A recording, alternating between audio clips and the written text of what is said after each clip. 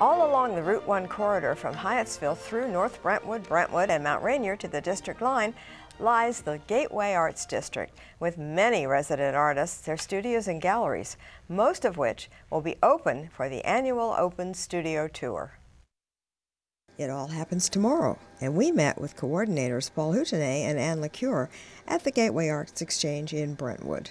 So tomorrow, Saturday, May 9th, we have a studio tour along the Route 1 corridor, which is also known as the Gateway Arts District. And from 12 to 5 p.m., you can stop by 24 different venues where you have 7 art openings and over 100 artists working in their respective studios.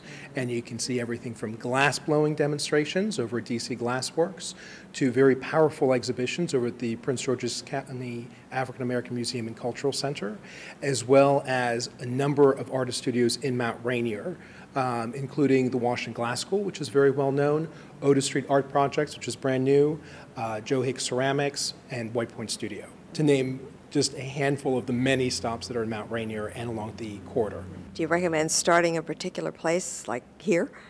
What I would recommend is you come over here. We're in the Gateway Arts Center right now. From 5 to 8 p.m. there will be an after party over here.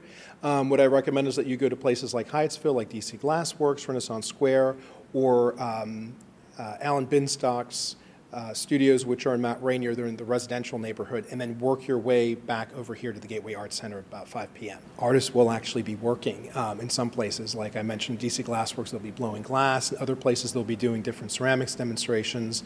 But this is an opportunity for artists to interact with the public and for the public to ask questions of the artists. It's a wonderful tour. It's the biggest visual arts event in the area. So it's a great time. Ann, what's your part in all this? I'm part of Art Lives Here, which is the regional visibility campaign for the Gateway Arts District. We've been working on the Arts District for about 15 years now, and Art Lives Here has been around for 3 years.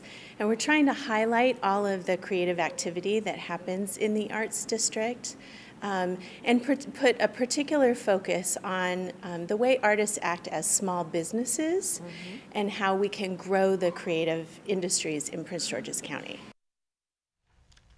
So pick up the map showing 23 places to visit studios, watch more than 100 artists working, and enjoy a myriad of exhibitions.